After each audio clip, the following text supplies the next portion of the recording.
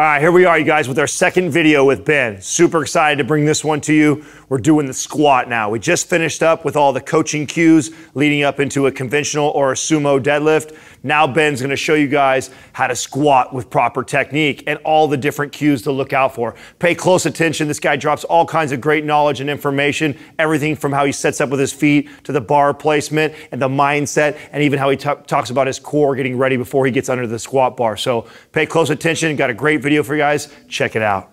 So everything we talked about for the deadlift, or a lot of things we talked about for the deadlift, are still going to apply for the squat. So you still want to keep that neutral spine position. You still want to make sure that the load is balanced evenly across all the major muscle groups that are involved in the lift. However, the squat's a lot harder for a lot of people than the deadlift is, because picking something up off the ground, pretty natural movement. You do that probably dozens of times a day. Squatting with a weight on your back, not so common, right? You're probably not gonna do that in your day-to-day life. On top of that, you have a lower margin for error, because we talked about how in the deadlift, you're a little bit too far forward, you're a little bit too far back.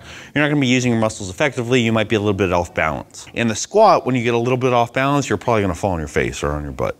So that makes it a little bit more intimidating for a lot of people. The nice thing is, no matter what your body type is, you can always find something that's gonna be really efficient for you. So my body type is not all that great for squatting. I have long legs, short torso.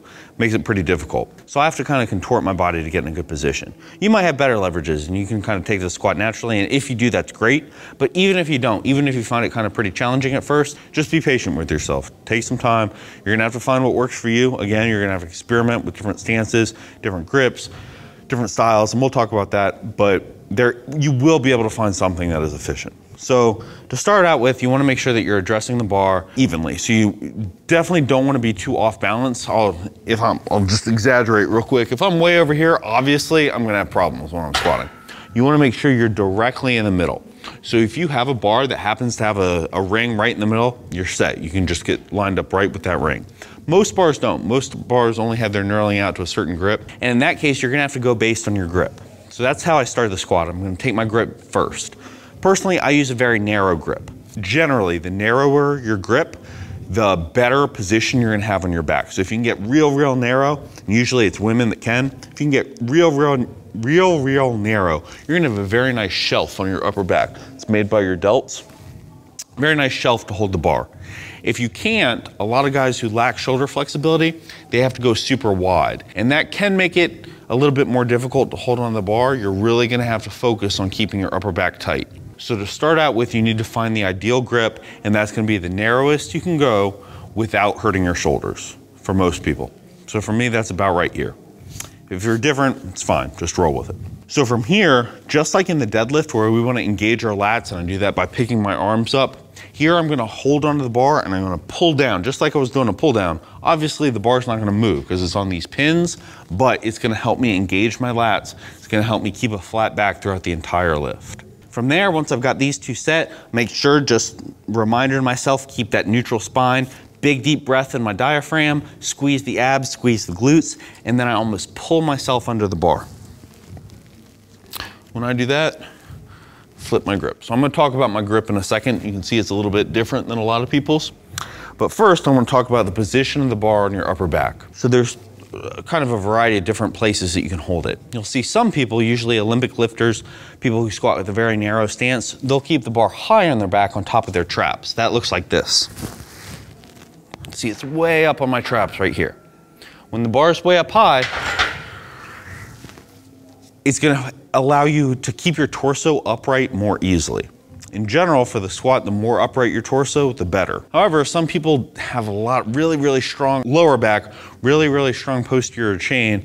Their quads maybe don't work quite as well. And for those people, they're just gonna feel more comfortable when they lean forward, and that's okay. When you tend to prefer to lean forward more in the squat, you want a lower bar position. Instead of being up on your traps, right by your neck, it's gonna be down on the base of your shoulders. So that looks like this. You can see I start up with it on my traps and then I push the bar back until I can find that sweet spot right on the top of my shoulders. From here, generally, I think most people are gonna feel a little bit more comfortable in this position. The bar doesn't quite have as much of a shelf to sit on, but at the same time, you're able to engage more your posterior chain, your lower back to stabilize the bar, stabilize your body. So a lot of people feel a little bit more comfortable that way. But again, it doesn't really matter. You're gonna have to try both really to find which works for you. You also probably noticed how my grip looks a little bit funky. I'm one of those guys who has terrible, terrible shoulder mobility. I cannot really get under a bar like this. It's just, I can't get any further down than this. My shoulders don't bend that way. They should, I should do more shoulder mobility work, but they just don't. So what I do instead is compensate with elbow flexibility, because if I can bend my elbows way, way back, I don't have to move my shoulders much, right? Shoulders are basically in the same position they were when they started. So to help me do that, when I take my grip, I drop my pinky under the bar and I drop my thumb under the bar. And that allows me to get my wrist almost all the way up without really having any pressure on the actual wrist joint. When I do that, that means I have to support the bar entirely with my back. My hand's not really doing anything, because otherwise I got all that load right on my fingers, and that's not a good look. So if you're not comfortable holding the bar on your back, that's probably not something you want to do. You probably want to make sure that you've got your whole hand wrapped pretty firmly around the bar so you can use your hands to help keep you stable. But if you are pretty comfortable and you do lack shoulder flexibility and want to bring your grip in a little bit more, that's a tool that you can use to help you be able to do that more easily. So we've got kind of your upper back position. We've got your setup, right, with your grip. From here, a couple different things. First, keeping your upper back tight.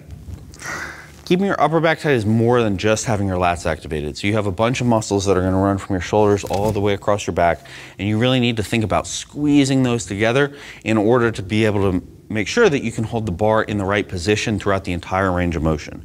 What I see a lot happen with a lot of people, they'll get set under the bar, they'll get nice and tight in this upper back, almost kind of shrugging up. Then as soon as they start to go down, they lose all that. And all of a sudden the bar is rolling on their back, they're falling forward, and everything kind of goes to shit. That's a very important thing that's also very difficult for a lot of people, because just like with the lats, you can't really, it's harder to see those upper back muscles working. You can't really control them as well a lot of times because they're not as well developed, and they don't really have the potential to be developed like your traps do, right? You can shrug your traps really easily, but all those other supporting muscles like your rotator cuff muscles, your rhomboids, they just don't have the potential to get that big. So it makes it more challenging. And again, you need to find some cues that are gonna allow you to engage those muscles pretty easily without having to think about it a lot or a long time in the middle of a lift. I think the easiest cue for a lot of people is to think about pulling the bar apart or squeezing the bar over your back. So trying to bend the bar just like it was, I don't know, a piece of string or something that you could bend over your back. That's gonna help you to engage those muscles. Personally, that doesn't actually work for me. I like to shrug up and then pull down. And so shrugging up, I'm gonna tighten up everything that's in this upper back, and then when I pull down, I'm gonna kind of let my traps relax. I don't want tight traps like this. That's gonna prevent me from using those muscles effectively. So I like to shrug up and then kind of pull down. And then the third thing you need to figure out before you even unrack the bar is what your stance is gonna be. So I think I mentioned earlier, I don't have a great stance for squatting. I don't have a great build for squatting. I usually take a pretty narrow stance so that I can really engage my quads and my lower back at the same time and just kind of use muscle to power through my inefficient leverages. That's really gonna depend on mostly the balance between your quads and your hamstrings. Are you more posterior chain dominant or are you more quad dominant? And how good are you about abducting your knees, abducting your hips? What I mean by that, some people can get in a great position. They can push their knees out real far. They can have their toes flared 45 degrees, maybe a little bit more, and they can go down like this and they feel great. I feel like my hips are gonna rip off, right? So I feel like everything from all the way here, all the way down here is just gonna rip right off the bone, and it's gonna be terrible. So I can't do that comfortably. I certainly can't do that comfortably under load. I prefer to take a much more narrow stance with my feet straight ahead, and I'm really pushing my knees forward over my toes. You hear a lot of people talk about how that's bad for your knees. It's not really true. It's not bad for your knees unless you're letting your weight shift forward onto your toes. That is bad. No matter what, you want to make sure you keep your weight balanced over your midfoot, right about here. And that way you're going to make sure that you're not just engaging your quads, you're going to be engaging all the muscles in your lower body. So I take a very narrow stance. I have my feet pointed straight ahead. Keep my weight over my midfoot, but I'm really pushing my knees forward. As you can see, my knee is about an inch or so in front of my toes. And that's a better position for me. That allows me to recruit everything really efficiently. Honestly, you're probably gonna be somewhere in the middle. Most people don't have a super narrow stance. Most people can't squat with their feet straight ahead and still be able to hit depth. Most people need a little bit of toe flare. and probably somewhere around a shoulder width stance, I think is probably the best bet for a lot of people. If you have great hip abduction, you might be able to go super wide, right? You'll see some guys go like this, where their feet are almost all the way out of the rack. And when they squat down, you know, really it's their hips are moving almost straight down. And that really minimizes the range of motion that they have to move the bar, which can make them, if you're strong in that position, that's probably the best way because you're not moving the weight as far, but you're still engaging all your muscles and it's gonna allow you to use more weight. So again, you're just gonna have to try and find which stance is right for you.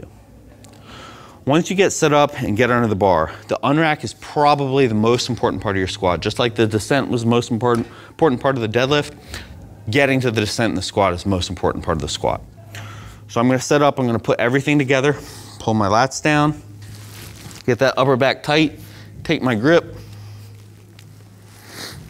get it right in the right position on my shoulders. Again, remind myself to get that good neutral spine brace.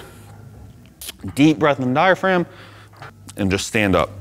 Now, don't talk while you're squatting. I'm just gonna do that for demonstration purposes. Unrack is a part of the lift where a lot of people get really, really shaky. So I'm not gonna demonstrate, but some people, you'll see them, they're bouncing back and forth in the rack. They need to take 10 million steps to get out here, right? They're walking back, like going for a fucking stroll with the weight on their back or something. And first of all, that's dangerous. Second of all, dangerous, wasted energy, and third of all, it's almost impossible to find a good position if you're moving around that much. You wanna make your unrack as efficient as possible. You wanna be just far enough outside these little pins so that you know you're not gonna hit them on your way down or your way up. But other than that, you wanna move as little as you possibly can under the weight. So, the best way to do that, I'll demonstrate without the bar. You wanna start with your feet kind of a little bit closer than you would normally because when they're a little bit closer, you're gonna have an easier time balancing, and walking with the weight on your back, if it's a heavy weight, really challenging. So just a little bit narrower than whatever your stance would be normally. And then before you start to do anything, you're gonna slide your dominant foot back, right? So I'm a little bit more comfortable, I have a little bit better balance on my right foot. I'm gonna slide my right foot back until it's in the center of my body. I'm not picking this up, right? Not doing that, that's more movement, and I'm more off balance when I have my one foot off the ground. So I'm sliding it back and sliding it to the center. When my foot's in the center like this, again, I have better balance. I can move this foot all the way, all over the place, and it's no problem. If I'm over here, right, if I slide straight back and I try to move here, now I'm a little bit off balance. If I try and come towards the center, now I'm a little bit off balance. So you wanna slide the foot into the middle of your body.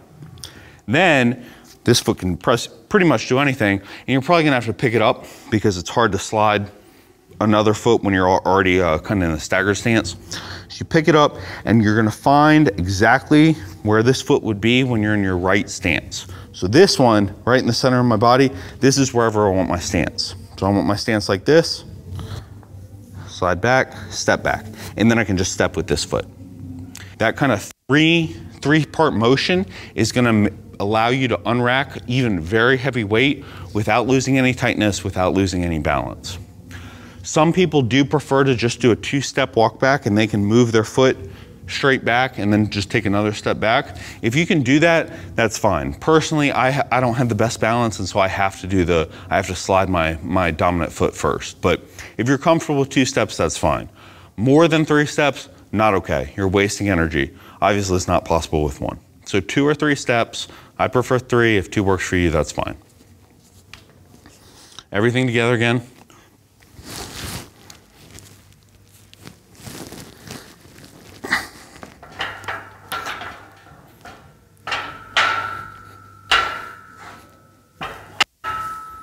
So now I'm ready to squat. Head position is actually not as big a deal as I think people make it out to be. You want to have a neutral spine. We talked about that before. Some people like looking up. They find helps them balance a little bit better, helps them keep a flat back. I prefer looking slightly down. Some people look straight ahead. You don't want to be looking straight down. You don't want to be looking straight up, but basically anywhere in between is probably okay. When you initiate your descent, you want to keep your elbows under the bar for the entire lift. When your elbows go far back, that pushes you forward. If your elbows go too far forward, it's kind of hard to get your elbows too far forward. So you want your elbows to be directly under the bar the entire lift. Your torso, more or less, is gonna follow your elbows. If your elbows are pointing down, your torso is gonna be pointing up. That's what you want, okay? So try and keep that position as you descend. When you descend, it's gonna depend on your leverages, whether you like to push your knees forward or sit back. So personally, I push my knees forward because I like to engage more quad than posterior chain. So when I descend, I'm keeping my weight over my midfoot, but I'm pushing my knees forward until I can hit depth. And then I'm gonna come up. We'll talk about the ascent a little bit later. Now some people, usually people who prefer a wider stance, prefer to push their butt back. Because of my torso, if I push my butt back, it's pretty ugly, but I'll show you what that looks like. You can see it makes me lean forward way, way more. Makes sense if you think about it, because I'm starting off more or less by tilting my torso forward, right? If I'm pushing my butt back. That's why I personally don't do it. If you have a longer torso, it might work better for you. It might help you to engage your posterior chain a little bit more. Both styles are perfectly fine. The important thing is that you're keeping balanced and that you're engaging all your muscles effectively. Effectively, it's going to be different for every person. We've talked about this a lot by now, but there's no one right answer. So just keep that in mind. If somebody tells you, hey, this is the way you have to squat, it should probably be a red flag because there's no one right way for everyone. So the last big thing is the descent and keeping your muscles tight during the descent. That's going to be almost identical for the deadlift. Again, for most people, the cue that works best is trying to spread the floor, pull the floor apart with your feet. If that cue doesn't work for you, you might have to play around with some different ones. You might have to think about pushing your heels back again against the ground. Obviously, in none of these cases are my feet going to move. I do not want my feet to move. I'm just trying to keep my quads, my hamstrings, and my glutes all engaged effectively. If you struggle with that on a squat, the hip circle is a great tool, or just a band around your knees, great tool to help you do that. It's gonna force you to push your knees out, or else the band's gonna fall down around your ankles, you'll look silly. So it's gonna force you to keep your knees out, and generally, keeping your knees out is gonna force you to engage your posterior chain. The quads in the squat are pretty much always gonna work. It's almost impossible to squat without working your quads at all, so you don't have to think about those quite as much. As long as you do those things, you hit depth effectively. So depth is when the crease of your hip is below your knee. Some people can't safely squat to that depth, and if that's you, that's fine, right? Like, do what you can. Most people can squat at least that deep. And so as soon as you hit depth, you can kind of reverse that momentum. Some people like to bounce their squats. Some people get a lot more energy when they're going down really fast, right? And you're still able to stay tight like that, that's great. Most people, when they descend quickly, and I'll show you what that looks like too. When most people descend quickly, they lose tightness, you lose balance, you're not as strong as you would be. But some people have the ability to stay really tight and go down really quickly, and they can get some rebound out of the bottom. Almost like that. I'm not good at that at all. But hey, if you can do that and it works for you, that's fine. You probably saw in the last rep, I use a lot more of a controlled descent. And so for me, that allows me to stay tight, to reverse momentum without losing any of that tightness. That's the only cue that matters, only part that matters of how fast your descent is. Staying tight, staying balanced. That's really all that matters throughout the entire lift.